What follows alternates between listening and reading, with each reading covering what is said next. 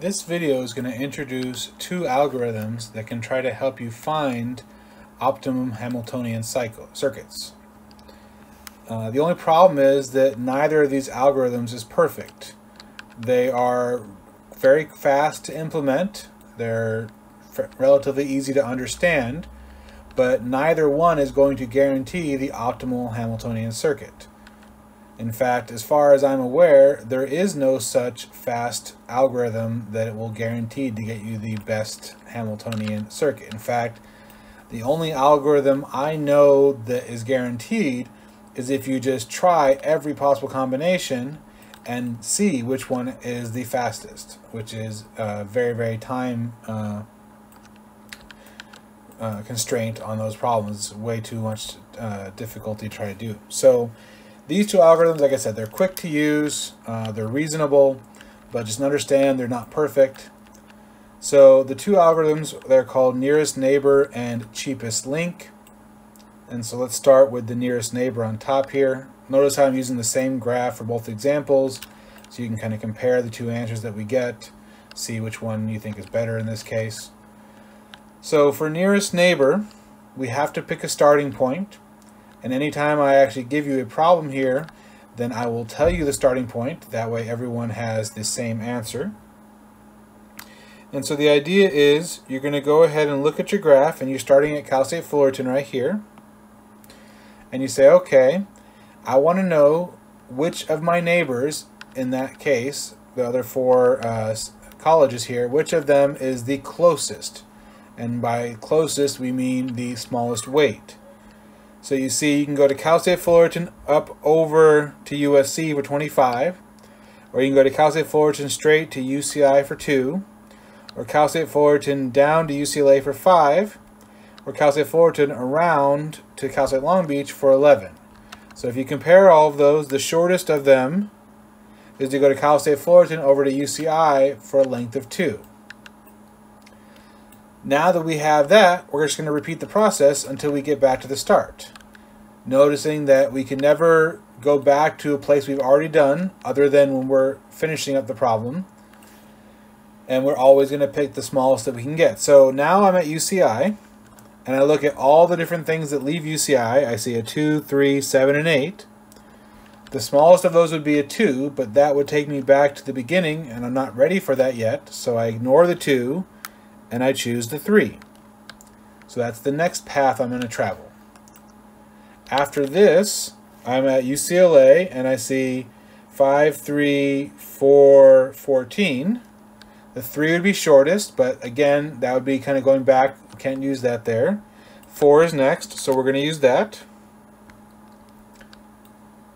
Now, we can keep looking at all the different ones we have there and decide what's going on. However, at this point in time, there's only one place we haven't been yet, which is USC, and then we always have to get back to our starting point, to Cal State Fullerton, so that would be our approximation for the Hamiltonian circuit that is optimal. And so it would be Cal State Fullerton to UCI for 2, then down to UCLA for 3, then over to Cal State Long Beach for 4, then to USC for 6, and then finally back to CSUF for 25, and the total weight 2 plus 3 plus 4 plus 6 plus 25 would be a 40. Again, there is no guarantee that that is going to be the overall best possible Hamiltonian circuit, but it's pretty reasonable, and as I said, it's very, very fast to get the answer.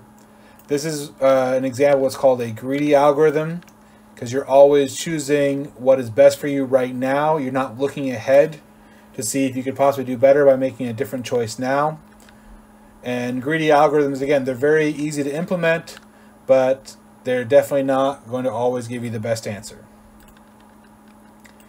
Okay, the next one is called the cheapest link algorithm. And so what we do there is we don't have any starting point for this. We literally just look at the graph and we take whatever is the shortest edge anywhere on it. So I'm going to pick the 2. Then I look at all the remaining edges, and I pick the shortest one left, which is 3.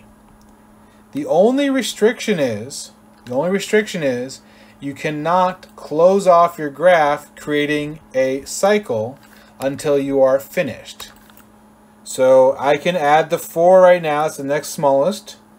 However, if I were to try to add the 5, I would have a problem because I'd have a closed off triangle here, and that's not going to give you a Hamiltonian circuit if it's closed off. So we need to make sure that we don't include the 5 there, but we can include the 6. The next one up would be 7, but if I put the 7 there, again, I'd be closing off a triangle. The next one would be the 8. However, if I close off the 8 there, I'd be closing off a little rectangle over here. The next one's 11, and if I do that, I would be again closing something off too early. Then I could do 14. That would also close things off. And so it turns out that in this particular case, we end up with the same answer for both methods, but that's not always going to happen. It just really depends on the specific numbers, the specific weights that are given to you in your circuit.